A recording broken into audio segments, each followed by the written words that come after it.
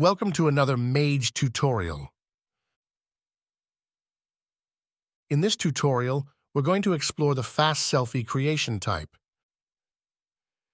Go ahead and log into your account on Mage and head over to the Build page, then in the Generation Types menu at the top, select Fast Selfie.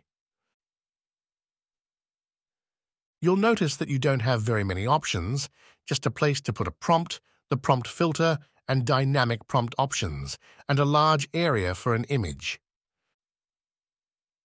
At the bottom of the page, you'll see the words Selfie Fast, and to the right of it, the words View Details. If you click View Details, two sliders appear, Details, Strength, and Structure Strength. For now, leave that alone. Focusing on the image area, you will see the words Test Image and a Random Image. This is because the selfie function requires an image to work, so the site provides you something. But don't use it. You'll get images, but what fun would that be? Instead, pull up your phone, point the camera at yourself, and take a selfie. Then upload that to the page to use. For this tutorial, we'll just use an image of a random guy that the AI generated with the text-to-image function from the prompt California Surfer Dude portrait.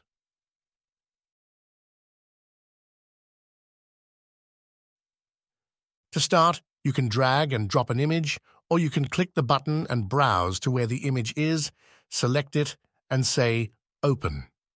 Either way, the image will change, and now the test image will be your selfie, or in our case, the portrait of a California surfer dude. Please note that this generator type expects to see human faces. You can upload any kind of image that you like, and it will run, but it will use the system's default human face rather than your image, if your image does not have at least one human face in it. And while you can upload a group shot image, the AI will only use one of the faces in it. So to prevent problems for yourself, stick with an image that is a single human, preferably a portrait style close to the camera. Now that you have your image uploaded, it's time to think of a prompt. Let's see what using the prompt spaghetti does to our surfer dude.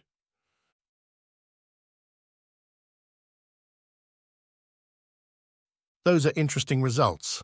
Let's try a longer prompt and see if we can give him long hair. And let's make it an off-the-wall color. We'll use the prompt long blue curly hair. Not a bad result. Let's see if we can turn him into an alien with the prompt blue alien. I don't think he'll land a role in Avatar, but he's definitely alien. The dynamic prompt is also available for Fast Selfie, as are all of the prompt filter packs. We could get very silly with this poor surfer, but we'll leave that for you to explore on your own. Let's see what happens if we just use the word dog for a prompt. And the world just got strange. Remember those sliders at the bottom of the page?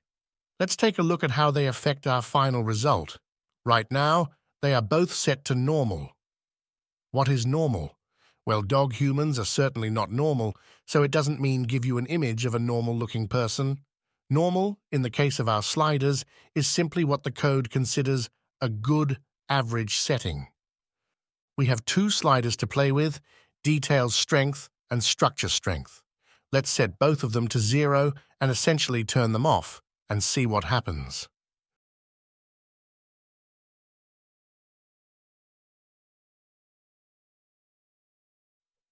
Since our prompt was dog, what we apparently did was turn off the image itself, as the result is most definitely a dog.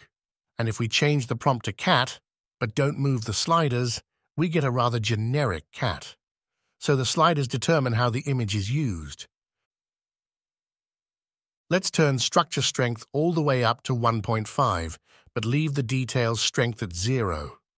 We'll leave our prompt as the single word cat and generate. And we have an image that has almost nothing at all cat-like about it. It looks a lot like our starting image. It's a dude, he's facing the same way, has the same color hair and skin, but yet the image isn't exactly the same as the image we uploaded. Let's reverse the sliders. We'll put the structure strength at 0 and turn the details strength all the way up to 1. This results in an image that is just another cat. Even if we zoom in, there isn't anything that looks remotely like our uploaded image. Let's go ahead and mix the values some. We'll turn the structure strength up to low, or 0.2, and we'll leave the details strength where it is at 1.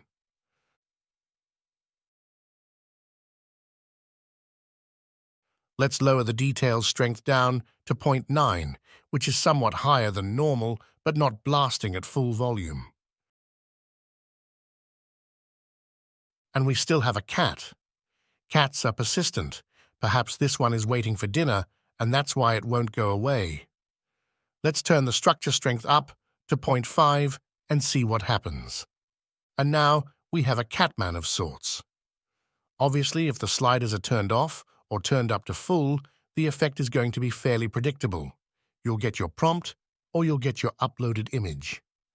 The fun comes when you start mixing things up and sliding the numbers around.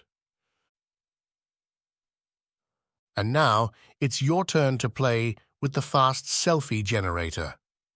Upload your photo and amaze your friends with what you can turn into.